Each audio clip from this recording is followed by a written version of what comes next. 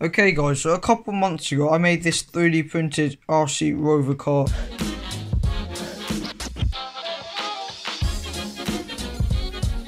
Which was powered by servos, and after I made it, the servos were never really powerful enough to keep it going. But I came across this, which doesn't really look like anything yet, and it's going to be a Fpv 3D printed RC tank. And I've 3D printed all the parts, you can see that now.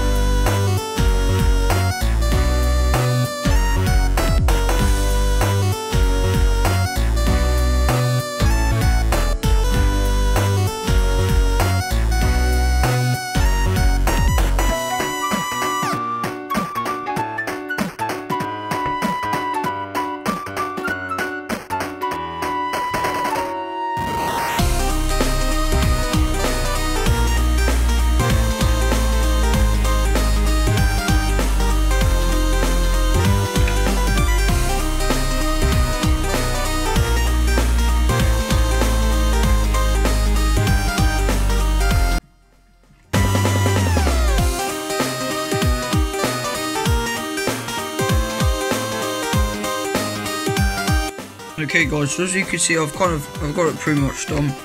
All the tracks are sorted out. They've only got some problems where they occasionally keep on slipping off the tracks.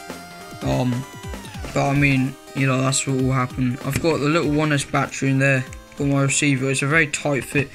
I've still got this little micro FPV camera to fit in there, and it will stick out the front on that little hole down there. I've got the lid here as well, and that just about fits on. I'll show you it driving now. So I've got my controller here, stop moving, forwards, backwards, going. That kind of works quite well actually, but some of the gears do slip. You can't really turn it at the same time as going forwards, which is kind of weird.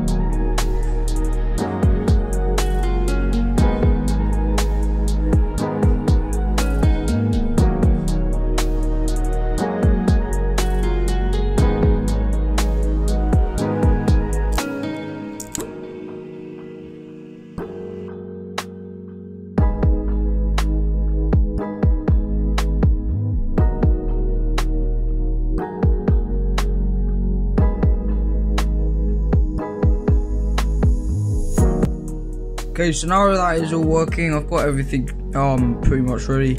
I've got some zip ties. I've just got a zip tie, but I'm gonna kind of make sure all the wires are nice and tight. I've removed the cover from the receiver because it's really hard to fit it in this, and I've got the FPV camera here. Soldered the connectors onto it. Made it a bit longer because I can't refit it. The battery should just fit snug down there, and then receiver will go on top, and the FPV camera will stick up there. And basically that's pretty much it.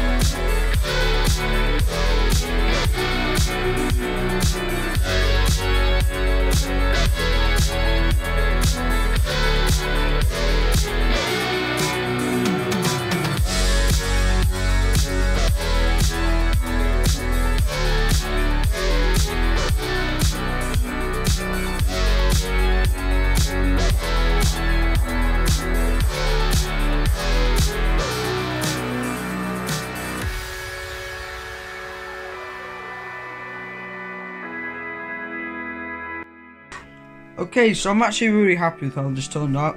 Got the little FPV camera at the front. If I can get inside, everything's quite crammed in, but it all works well. There is some issues with the track slipping off the wheels, but you know, that can be solved. I just 3D printed some little things to kind of make the tracks a bit more tight. It kind of works, I don't know, but I'll give the links to the files in Thingiverse. Thanks to the guy who made it. You can download all of them there. It gives the links to all the parts that you need to buy, like the camera and the radio and stuff like that. But yeah, I'm really happy with how it works. It's quite slow, but it's a fun little project you can do. Just drive it around the desk or something with FPV. But yeah, I think apart from that, thanks for watching, guys. Remember to subscribe. I think next video might be a review on the Mobula 6, because I'm hopefully getting that, and probably the Ishin Sentinel. But apart from that, guys, thanks for watching, and I'll see you next time.